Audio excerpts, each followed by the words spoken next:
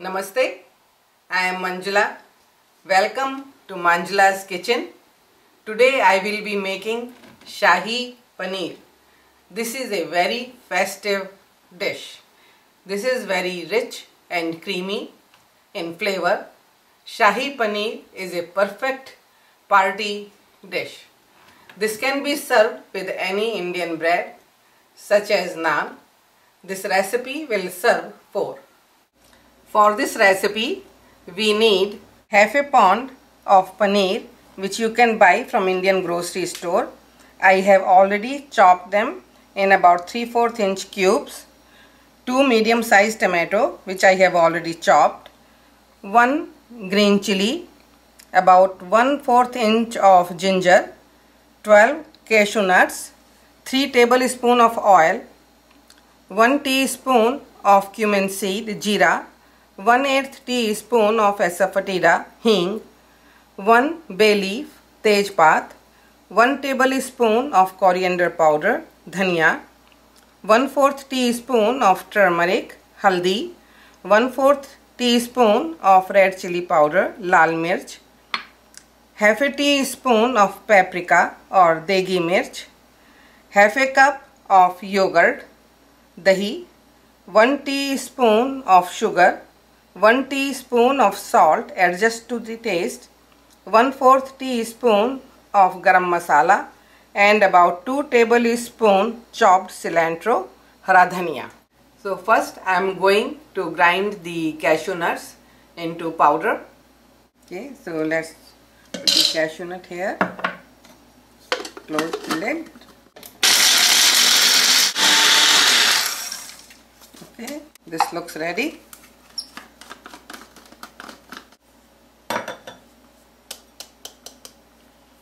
And now I am going to puree the tomatoes, ginger and green chili.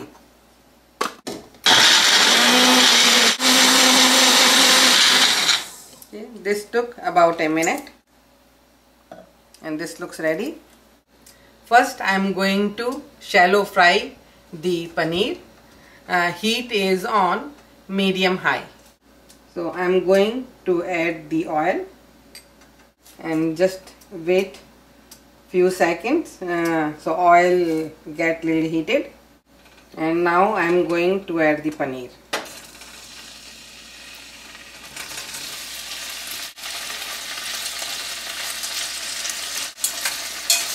So this should take about 2 minutes.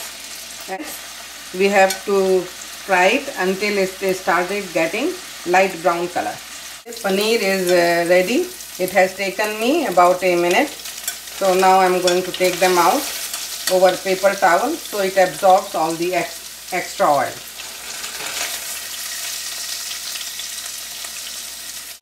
Okay, so now I am going to add the cumin seed, asafetida and bay leaf.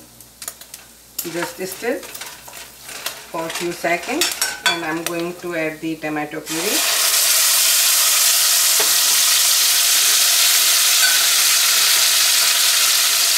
Coriander powder, turmeric,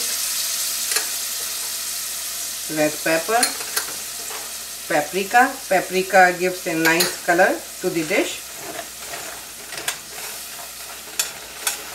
Let it cook on medium heat till it becomes about half in the volume and you can start seeing the oil. The spice mixture is looking really good and it is ready. As you see, some of the oil, it has started leaving the oil and it smells great.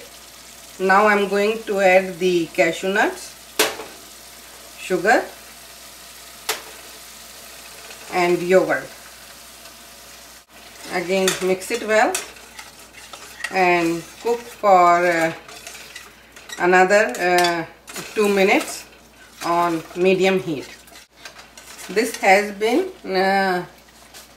about 2 minutes and spices are looking great.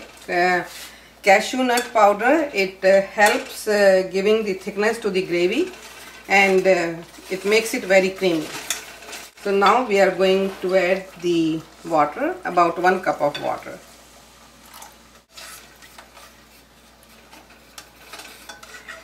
And salt.